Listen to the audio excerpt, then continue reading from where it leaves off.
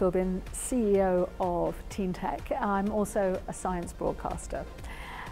Innovation is, for me, it's all about joining the dots. And I think one of the things that people forget is that if you're going to join the dots, this is a Steve Jobs quote, by the way, you have to know roughly what those dots are. And you can only innovate if you understand not only your own industry or your own business, but other people's businesses and industries, which may not be in the least bit related to your own, because that's where you're going to get the fresh ideas from.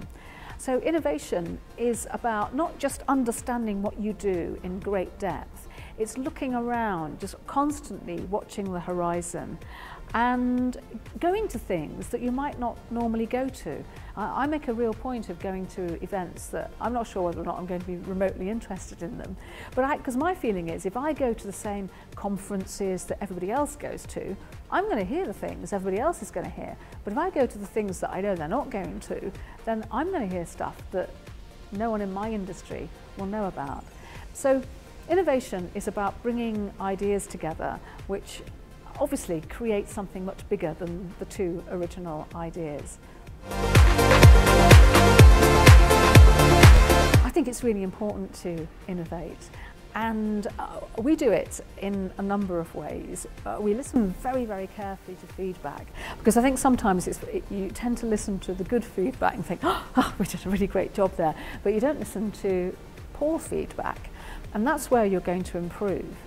And also it's about being really honest, because sometimes you do things and you may really like them. They may be pet projects, you know, a pet product. But if you want to innovate, you sometimes have to be brutally honest with yourself and go, do you know what? That's not working. Let's do something different. And it sounds like this is really obvious stuff, but it's really difficult because we all get very attached to things. We all do things because we've always done them, and there's some unwritten law that says we have to carry on doing things the same way. And it can feel, as an organisation, you can feel quite nervous doing something in a slightly different way because you know how to do the other way, even if that isn't perhaps working best. So I think for us, for TeenTech, it's really important that we constantly innovate, because we want to give young people the best possible advice about what their futures are likely to be like in 5 or 6 years' time. So we have to constantly move. And one of the things that I've decided is that I'm not going to have people running activities at TeenTech where young people will not find employment in the future. It's all about real opportunities, and opportunities sometimes which I might not have heard of. So the thing that's fantastic about innovating for TeenTech is that, you know, we're all learning and, you know, having great experiences at the same time. When you want to drive innovation within any organisation, it always comes back to listening. And it's about understanding that innovation isn't something that as CEO you decide you're going to do. It's about something that everyone in the organisation has input into.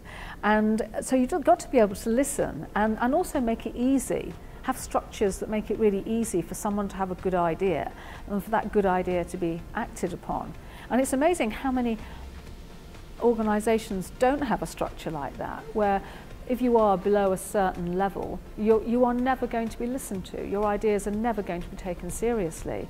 But I know, and this is purely from watching other companies, other large companies, that often the best ideas come from the sharp end, where people are actually trying to execute whatever the grand plan is.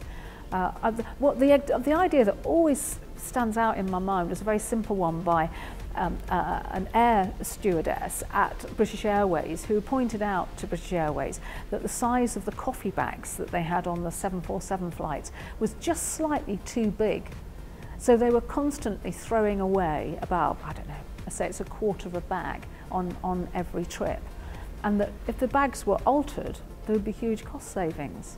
And that saved the airline thousands of pounds. I mean, I don't know why that example has always stood in my mind, but it is absolutely about listening to everybody in your organisation and making it possible for everybody to innovate.